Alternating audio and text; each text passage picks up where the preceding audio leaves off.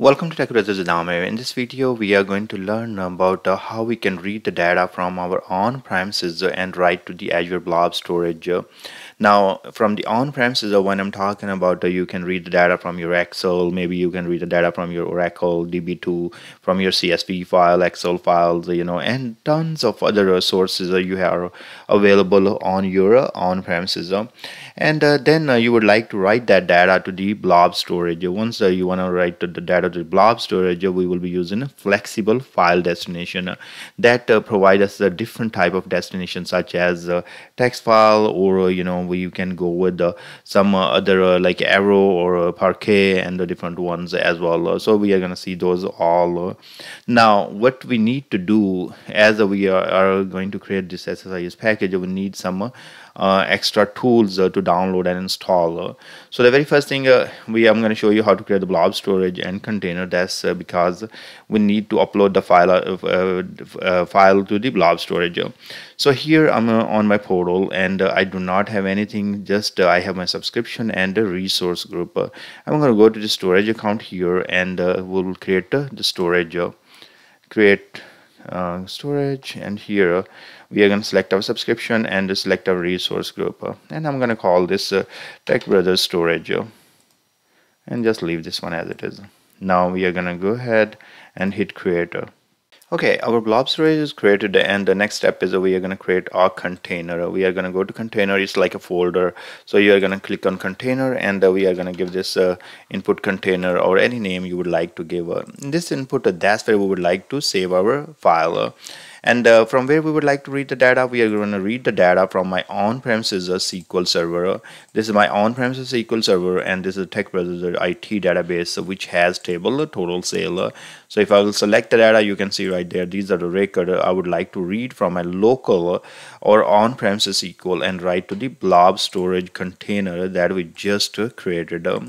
Okay, so in SSIS, what we need, if you have installed your Visual Studio, simply what you're gonna see, you're not gonna, if you are in control flow in Visual Studio 2019 or 17, you're gonna see this Azure tab there, but it will be grayed out.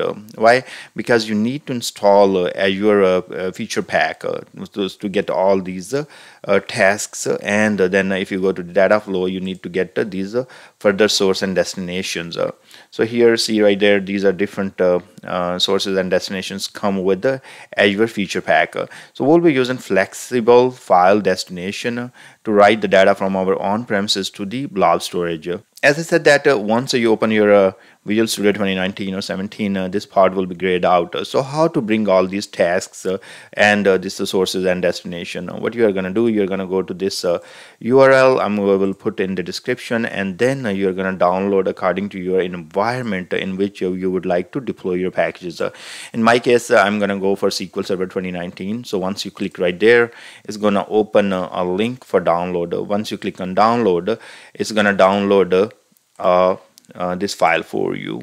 So SSIS Azure feature pack, and then you will right click and run as admin or install. Once you install it, it's going to start installing those all the tasks and sources and destination for you. And then once you are done with installation, you will just simply open a new project, and this all tasks will be available to you under this Azure tab.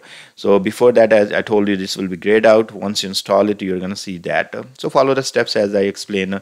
Download your Azure pack, and then install by going to the download folder, and you should be good to go.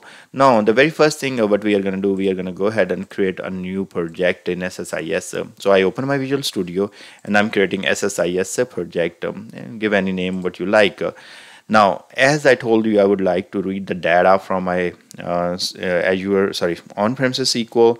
So I'm going to use the data flow here. I can use all different other tasks, such as the execute SQL task, or maybe I want to do something in my package. So I might have 100 different tasks before you even load the data to your blob storage. But this is a very simple, quick demo, so I'm going to use only one task here. So we'll use the data flow task here, and I need to read the data from my on-premises SQL. So I can use the OLEDB source. So I can simply go to the task here and OLEDB is source, search for that and just bring that. So once I have OLEDB source, I'm going to double click here and now go to new, and I'm going to delete this connection and recreate new one. So I'm going to go right there and new, and here I will be providing my on-premises SQL database name. So how I do that, I'm going to go right there and I will say select at the rate server name, and then once I get my server name, then I will paste it there. Here my database TechBrothersIT and test connection all looking good. Hit OK and hit OK. Now I can go in the drop down or write my command, a table or a view, that's fine, and I'm gonna get the data from a total sale. Now I go to the columns here, and these are the columns in my table. Next part is very interesting, where we will be reading this data. So we are all good here. Now I need the destination, and remember that we need the flexible destination. So that's where we will be able to write the data to the blob storage. So I'm going to get a flexible file destination here, and then I'm going to connect my source to it. Now double click on flexible files destination, and here it is giving you okay file connection manager type. So it is a Azure storage, and then it asks you new. Now in the new, what it is going to ask you, it's going to have multiple ways, such as you want to connect to blob storage, or maybe data lake 2 or blob storage emulated. So you should choose whatever you want according to this requirement. In my case, I remember we created the blob storage. We did not create the data lake storage too, but if you have used or needed to use a data lake, you can use as well. In our case, let's go with the blob storage, and here's the name of that account. So if you remember that we have created this blob storage, and the name of that was TechBrothers Storage DB storage. So I'm going to go back here and provide my name. After that, I will provide the access key. So there are different ways to authenticate. In my case, I can use access key, service principal, or shared access signature. So depend on whatever you want to use. Let's use access key in our case. So we go back to our storage here, and then in the storage I go to the access keys here, and then I will say show keys, and then copy the key right here. Now once I copy the key, I'm gonna go back here and just paste.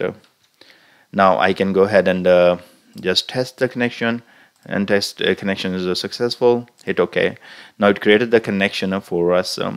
Now it is asking you folder path, so that means it is the container name. So in this case it's input. Remember that we have created input container right there. So let me take you container, and the name of the container is input. So we are good here. And now what name of the file you would like to create? I'm gonna go ahead and just I will say total sale.csv, and then it asks you which format. So text is fine, arrow, ORC, or Parquet. You can create these 4 different type of file by using a flexible file destination editor, and this will write the data to your blob storage. Now in my case, I'm going to be fine with text because I have CSV file. Now here you have a comma delimiter, column delimiter, a character. In my case, a comma is fine. If you want to use maybe pipe sign or something else, you can use as well. Now first row has a column. So this is my header, that's gonna have my column names.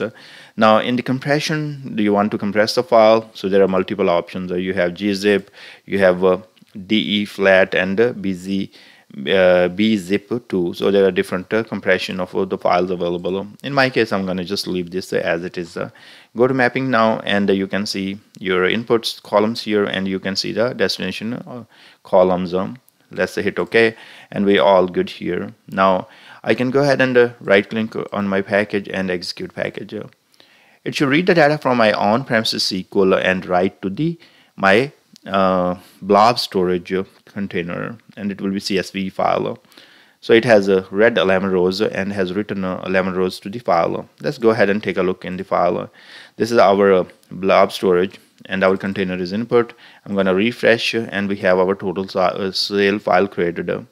Click right there, and then you can go to edit and take a look on all those records. So this is how you will read the data and write to the blob storage. There could be some problems with data conversion and all that, so you have to go further and sometime do some conversions and all that, but in this case I'm not going to go in those details, because in SSIS package you might want to be like, oh okay, so think about that tomorrow. Now right now in this mapping, maybe I just don't want to use few of the column, so you can maybe delete and maybe delete all that columns, different columns, or whatever, so it depends which columns you want. Maybe you want to have some data conversion, create new columns, so you can use different transformations here, maybe drive column or data conversion call, or maybe you have to join data from your multiple sources and write to the file. You can play with all the different transformations and generate the required output for your flexible file destination, and that's going to be created on your blob storage. I thank you, and I hope this demo will help you to read the data from your on-premises sources and write to the blob storage. Thank you very much, and I will see you guys in the next video.